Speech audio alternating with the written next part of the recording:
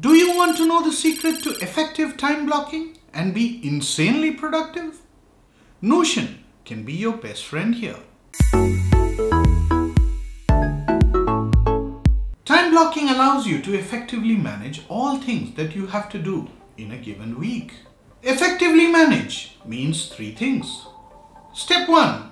Allot time blocks to the tasks that matter most. Step 2. Follow through on your commitment. And Step 3. Review your day and week to provide the necessary course correction. My goal in creating this was that after the setup process, the day-to-day process should be as simple as possible. Think of your time as a jar. When you fill the jar with big rocks, they represent the most essential stuff in life. Completing these helps you feel fulfilled. But then again, the fun in life comes from pebbles to give you that feeling of satisfaction. And yet again, you also want to enjoy life. That helps you experience pure joy. To represent each one of these facets of life, you need different calendars to be used with time blocking. In order to reflect different facets of my life, I set up 8 calendars. Now we will fill up the 168 hours of the week with the most relevant tasks. In order to do this, we select the intended activity and the appointment time from the activities table. Given that this is a date feature, you can set up a reminder for the appointment time. All of this can be done within the date field like this. This is what most people refer to as time blocking, but it merely represents step 1 of the process. In step 2, you select the task type.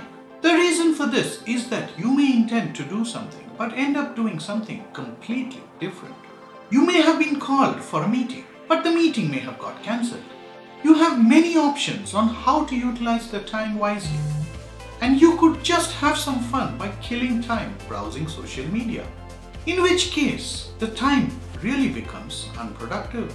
So this marker is there to make sure you clock what you're actually doing.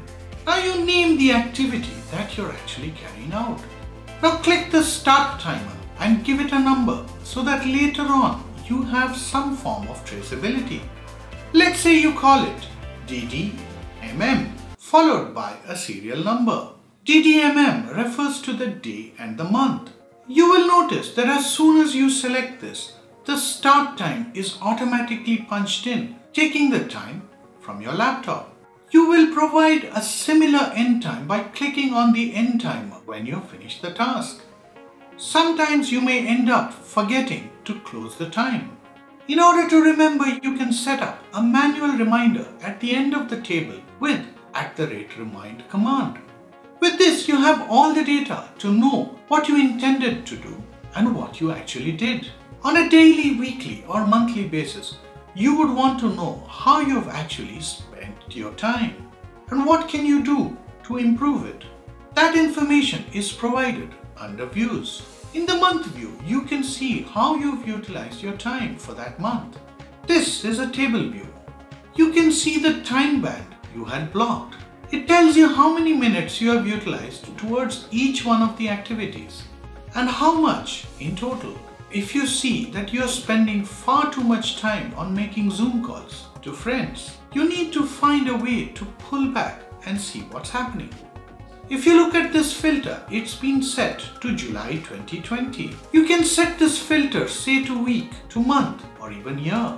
If you look at the activity type, you're trying to zoom in into different task types. You will be trying to see whether you've been spending too much time or too less time in that area.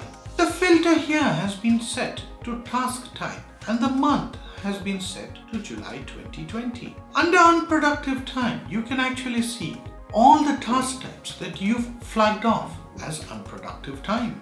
This is the real time that you could have saved had you not wasted it. I have summed up the unproductive minutes using the calculate field at the bottom of the column. Under the calendar type view, you can see each of your calendars and how you've spent the time. So your appointments show up and it tells you the time band it relates to, how much time you actually spent against that appointment. and the time band against which you spent that time. So if you scheduled the task for an hour but worked on it for only 30 minutes, you actually wasted time. If you notice, there's a tick or a cross at the end of the time spent to indicate whether you spent time on scheduled items or not. The intended activity is also highlighted below. In the time of the day view, you can actually see what part of the day is productive and what part of the day is unproductive, so that you can fix your effectiveness during those time blocks. Again, you can filter this to a specific day to zoom in. In the week view, you can see the same time of the day view for the entire week. You can change this for the month as well, if you so desire. Now that you have a sense of the day-to-day view, let's look at some of the settings that will allow you to do the magic. The whole construct is made possible with 3 databases. 2 of these database tables are hidden, and that creates the magic. These 2 databases have relations with the activities database. I call these 2 databases the start timer and the end timer. It has 4 columns. One is the name that was populated automatically from the activities table. The start time is not a date column, but a property called created time under advanced. This allows you to add a date and a time automatically as soon as you add a new record. You can't add 2 different strings for each of the columns, and that's why you have 2 separate databases. The third column is a relation property, which links back to the specific activity row. The last column is a formula called toNumber start time, which extracts the start time as a number so that we can do some math for the elapsed time later. In order to make sure that all of this is populated automatically, when you just click and provide a number into the activities database, the following additional things are needed. We are going to use a new self-referencing template filters feature that Notion provided earlier this year. Now we set up a new template in the start timer database. Let's label the new template as new start time.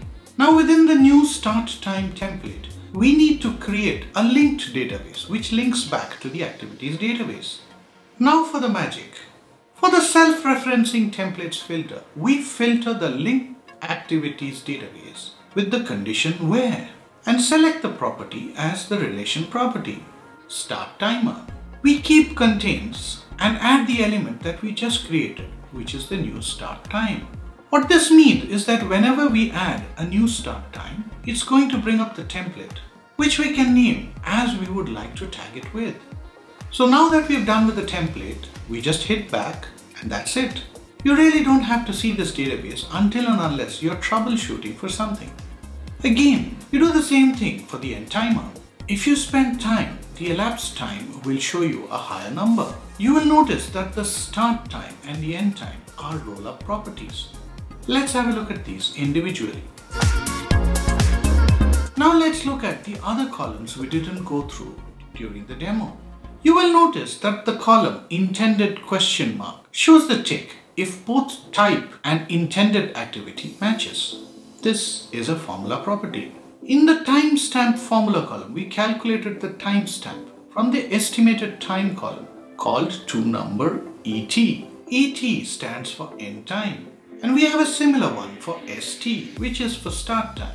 Now these numbers are coming in from the start timer and the end timer tables.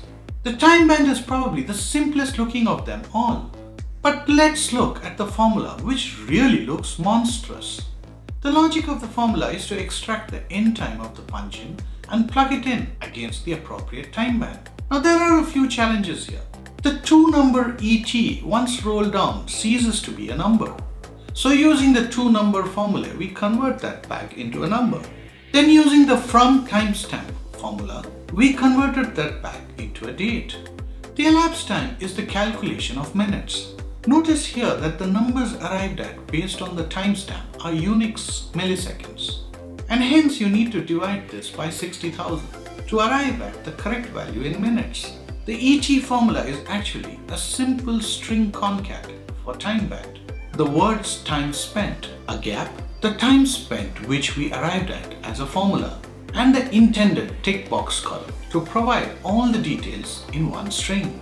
The week number is extracted from the to-number ET column with the format date formula with a W to indicate weeks. The year is similarly extracted with the YYYY option for format date. Before you go, I have just one more thing. I want to introduce you to Jarvis. Hi guys, I'm Jarvis. Jarvis, do you want to say something to the viewers? Sure. Why did the llama cross the road? Jarvis! Sorry about that. Can you guys subscribe if you haven't already? And get notified of new videos by hitting the bell icon. I would love to meet you guys again in the next video.